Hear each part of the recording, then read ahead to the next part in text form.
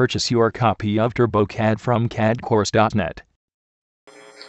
Well, one of the new fairly basic tools that's nice for efficiency's sake is the Smart Dimension tool.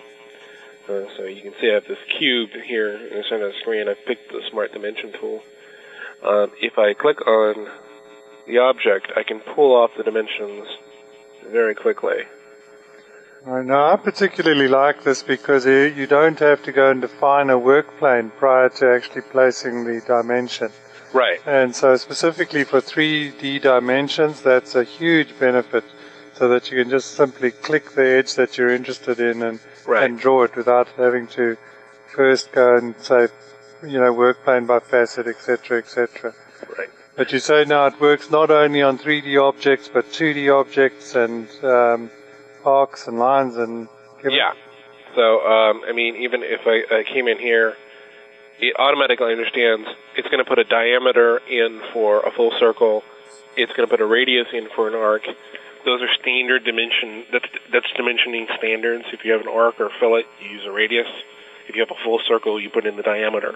That's standard drafting procedure.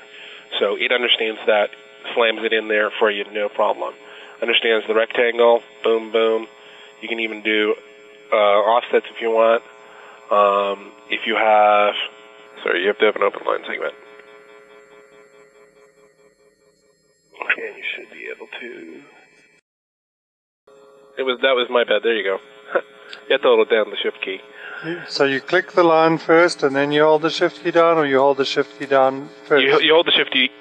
You select the tool. You hold down the shift key, and you select the line. Okay, excellent.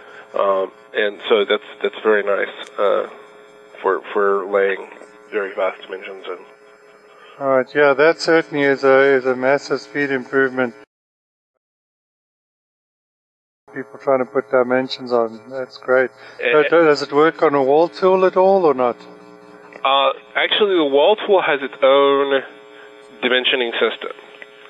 So if I lay in, in this case, my base is inches right now, so I'm just going to give a height of 8 inches, so it's kind of proportional.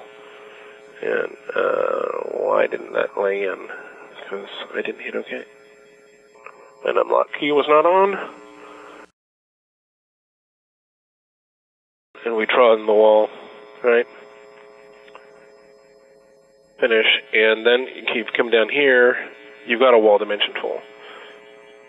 So I can lay on the dimension for the wall to either side. I see. And if you look, it's also going to, there's a number of properties you can give for wall dimensions that'll allow you to specify whether or not you'll show the gap or the transition in the wall or not. Get this movie and many others in higher resolution from cadcourse.net.